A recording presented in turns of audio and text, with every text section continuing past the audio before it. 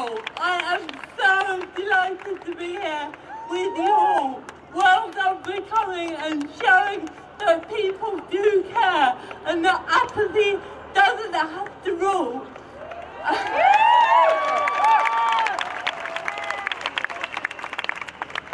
So much has been said already, but I want to just say a few words about the real reasons behind austerity. Austerity is not about money. There is not a single historical example in which austerity has been a successful solution to a recession.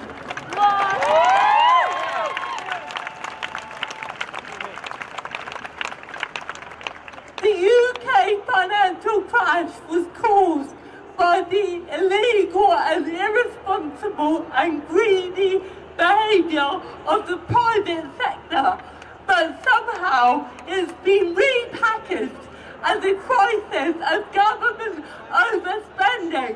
This is bollocks!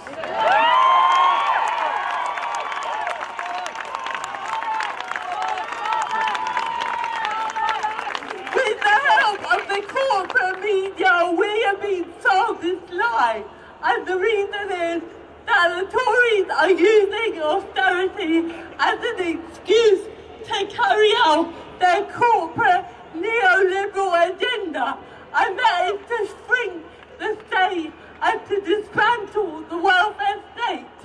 We must fight it.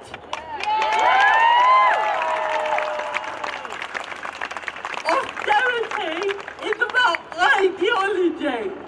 It's about eroding people's expectations of a better future.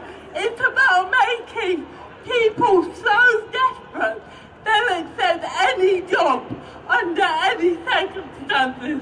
This serves a corporate agenda and is absolutely destroying society.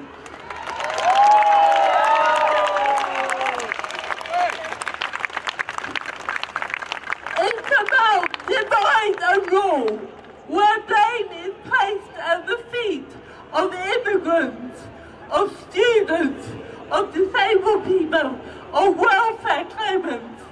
And the reason that this is happening is so we'll be distracted from the real culprit, and that is a corrupt economic system that is totally incompatible with democracy, equality and well-being.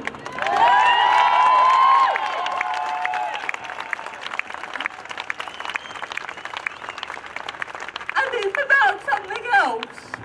It's about changing what it means to be human. So it's normalising a culture where social responsibility doesn't exist, where compassion and community are dirty words, but they are what makes us human. They are what we have to cherish above all.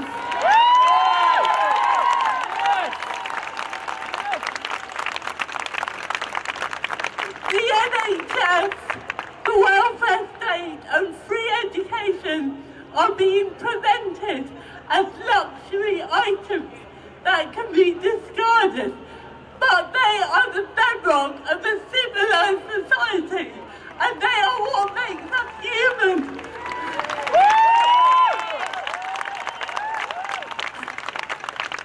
I am utterly proud to fund support, to fund education, to fund a welfare state. I am so proud because these are the best